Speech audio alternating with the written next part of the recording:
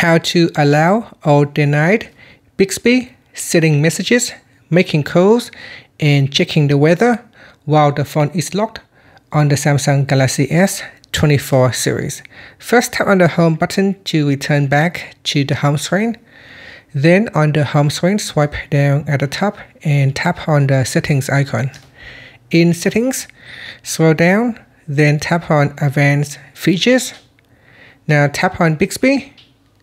Then we go down and tap on use while locked. Tap on the left hand side panel, and at the top here, tap on the toggle button to switch off or turn on. So when you turn this on, it will allow Bixby to perform functions like sending messages, making calls, and checking the weather when the phone is locked. Otherwise, if you switch it off, it will restrict the use of Bixby on the lock screen. And that's it. After that, you can tap on the home button to return back to the home screen. Thank you for watching this video. Please like and subscribe to my channel for more videos.